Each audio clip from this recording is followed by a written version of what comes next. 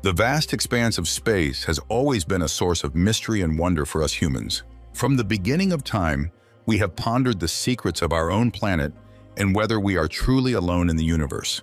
Finally, scientists have discovered something truly remarkable: a massive source sending us thousands of messages from space. But what exactly is the source of these messages? Is it a natural phenomenon or something more? Baffled by the continuous stream of messages, scientists are now seeking answers to numerous questions. Could this be a sign of intelligent life existing beyond our planet? If so, what are they trying to tell us? These questions have sparked great excitement in the scientific community as they delve into the possibilities and try to unravel the mystery of these messages from space. So join us as we explore how scientists detected a massive object transmitting messages from space. Have you ever heard of the term fast radio burst? While it may seem unremarkable to some, this phenomenon has captivated astronomers, scientists, and space enthusiasts alike. Part of its allure lies in its enigmatic nature, as there is still so much we have yet to learn about it. Can you imagine the excitement when scientists began receiving multiple radio signals within a short period? Space holds many mysteries, and fast radio bursts are one of the most perplexing. Fast radio bursts, or FRBs for short, are brief but incredibly powerful radio signals that last only milliseconds. The first FRB was discovered in 2007 by Dr. Duncan Lorimer. However, upon examining archival data, scientists found that FRBs had been detected around 2001 during a neutron star, or dead star, study conducted in the Magellanic Clouds. Still, it's no surprise that the FRB is also known as the Lorimer burst. When telescopes capture an FRB, researchers focus on a property called dispersion, which measures how much the FRB has spread out before reaching Earth. In the vastness of space, the voids between stars and galaxies are not truly empty. Instead, they are filled with plasmas, composed of charged particles. As light travels through space, it encounters various obstacles that can affect its journey, one of which is plasma. Plasma can cause light, including radio waves, to slow down. Interestingly, low-frequency radio waves are affected more than high-frequency waves, slowing them down further. Fast radio bursts consist of a range of frequencies. High frequencies reach Earth before low frequencies, causing a dispersion effect. Scientists use this dispersion to estimate the distance of the FRB source from Earth. The greater the dispersion, the more plasma the signal has passed through, indicating that the source is farther away. The first FRB detected resembled giant pulses from neutron stars and was traced to the vicinity of the small Magellanic Cloud. However, due to limited equipment, the signal's variation could not be fully measured.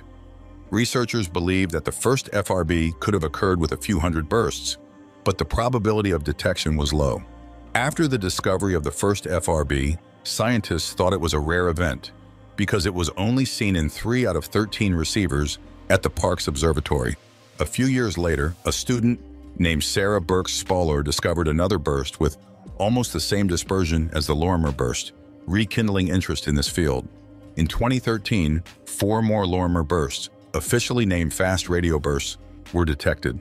These bursts had significantly higher dispersion than the original Lorimer burst and were found during neutron star studies at the 64-meter Parkes Radio Telescope.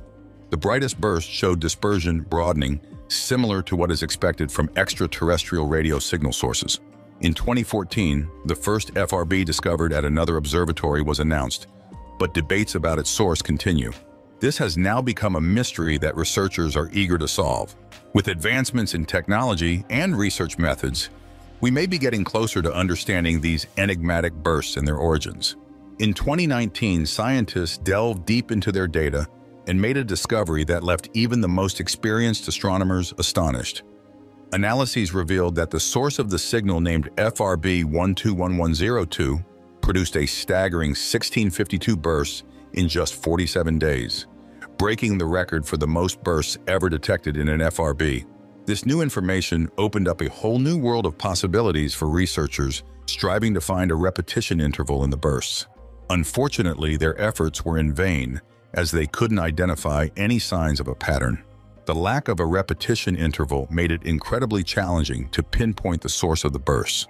Scientists, suspecting that these bursts might be produced by multiple mechanisms, acknowledged that unraveling the mystery of FRBs could take considerable time.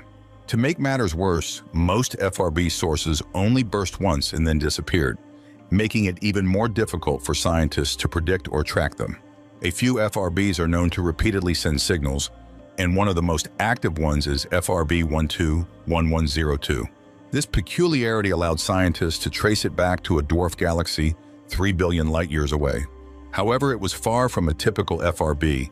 Its behavior followed a truly unique path. For instance, after 90 days of activity, it would fall silent for 67 days. The amount of activity from FRB 121102 gave astronomers the opportunity to observe it as it propagated, and one of the instruments that aided in this was the 500-meter Aperture Spherical Radio Telescope, or FAST for short. Even during its testing phase, the telescope managed to capture FRBs. In just a 47-day period, it collected a massive 59 hours of data. The high activity seen in any FRB so far was 122 bursts occurring in just 1 hour. Thanks to this enormous data set, researchers were able to statistically analyze the source's activity. They divided the bursts into two categories, those with higher energy and those with lower energy. Distinct differences were observed between the characteristics of these categories. It was noticed that weaker bursts were more unpredictable by nature. Despite the lack of continuity in most FRBs, scientists seemed determined to track them. Their research revealed that these bursts originate from galaxies millions or even billions of light-years away. But even for a fraction of a second, they can generate enough energy to power millions of suns. Recently, scientists stumbled upon another intriguing FRB detected by the FAST telescope in China. Named FRB 190520, this FRB produced 75 bursts in 6 months and stood out by repeating itself more frequently than others. Eager to learn more about the bursts, the team used the radio telescope at the Very Large Array Observatory in New Mexico to focus on the FRB. They finally discovered that the source of this mysterious signal was a dwarf galaxy located about 3 billion light-years away from us. Surprisingly, the research team also found a weak radio signal originating from the same point as FRB 190520. This persistent signal is considered a rare finding and is known to exist in only one other FRB source. Researchers were able to determine the distance to Earth of FRB 190520 using the location of the dwarf galaxy it came from. However, there was a strange inconsistency in their results. The estimated distance based on the FRB's dispersion was 30 billion light-years, 10 times greater than the actual distance of 3 billion light-years. While the result was both remarkable and confusing, it's worth noting that out of the more than 800 FRBs discovered, only 19 have been traced back to their source, allowing for accurate distance estimation. Astronomers have to rely on dispersion to measure the distances to Earth for the remaining sources. The scientific community was captivated by this new FRB, which raised more questions than answers. Unlike the other 19 FRBs, whose distances were estimated with accuracy similar to their actual locations, the dispersion method used in this case was far off the mark. It's safe to say that scientists were thoroughly puzzled. Are persistent radio signals becoming more frequent? If so, what is producing them? Could the mechanism causing FRBs also be responsible for the persistent radio signal? Astronomers are currently trying to find answers to all these questions. Furthermore, the unusually high dispersion rate of FRB 190520 was also surprising. Was it caused by something nearby, or was it related to the FRB itself? The team is using multiple telescopes worldwide to uncover the secrets of this strange object.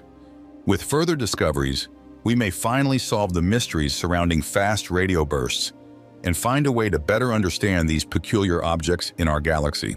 In conclusion, fast radio bursts are fascinating and enigmatic cosmic events that have captured the interest of both astronomers and the public. Despite significant progress in recent years, such as the detection of over 800 FRBs and the ability to trace some back to their sources, there is still much we don't know about these energy bursts. From the discovery of persistent radio signals to surprising dispersion estimates, the more we learn about FRBs, the more questions we seem to have. However, what's happening in space isn't just about radio signals. Scientists notice some activity in the supermassive black hole known as Sagittarius A*. Apparently, there was a new and strange collection of objects not far from the black hole. Normally, these objects would be together, and during their orbits, which can last 100 to 1,000 years, they would only start to stretch when they got close to the black hole. In 2005, scientists detected an object at the center of our galaxy that they named G1. Later, in 2012, they found another object they called G2. By 2014, G2 was seen near the black hole.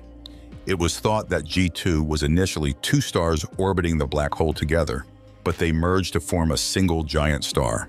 Scientists attributed the fact that G2 was not seen for a while to the possibility that it was hidden by a thick cloud of gas and dust.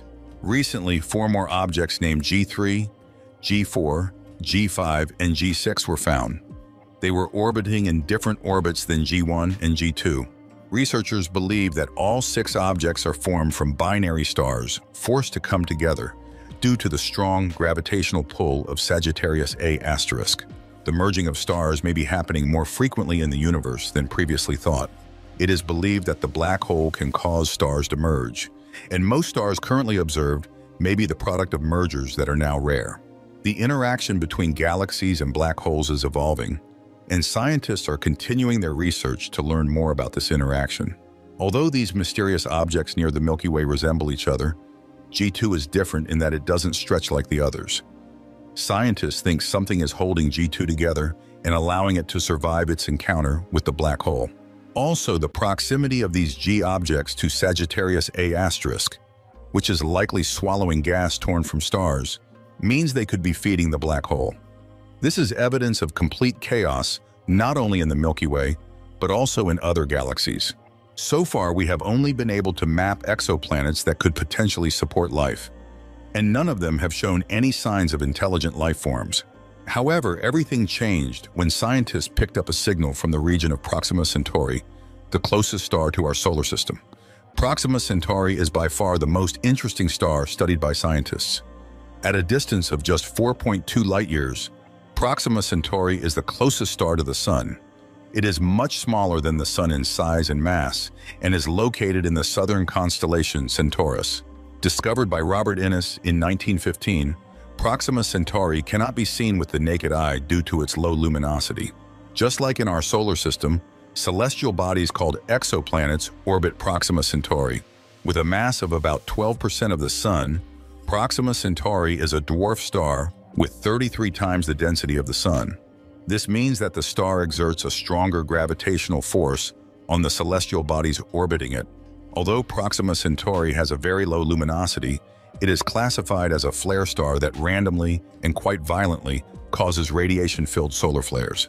These flares affect the 2 exoplanets orbiting the dwarf star, Proxima Centauri b and Proxima Centauri d. Another exoplanet candidate, Proxima Centauri c, orbits about 220 million kilometers from the dwarf star and completes its orbit every 5 years. However, due to its distance from the star, the existence of Proxima Centauri d is still debated by astronomers around the world. The existence of the other 2 planets has been confirmed and is currently being studied by scientists. Proxima Centauri b orbits the dwarf star at a distance of 7.5 million kilometers and completes 1 full rotation in just 11 Earth days. With a mass slightly larger than Earth, it is quite similar to our planet and orbits within the habitable zone of Proxima Centauri. In this range, atmospheric formation is possible, and temperatures are suitable for the formation of liquid water on the exoplanet's surface. However, Proxima Centauri is a flare star that emits random radiation and causes solar flares. This makes its habitability highly unlikely and is debated by scientists.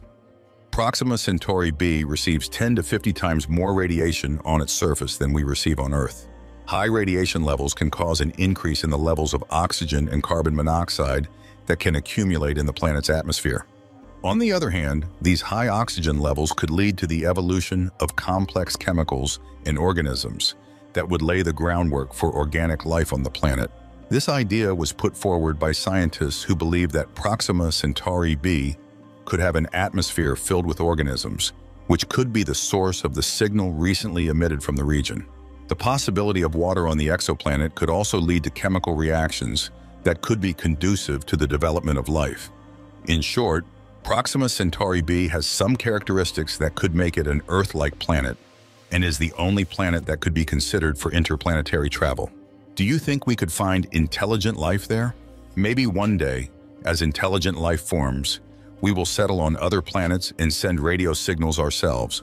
Who knows? Thank you for your time. You can share your thoughts on this topic in the comments. See you in our next video. Goodbye.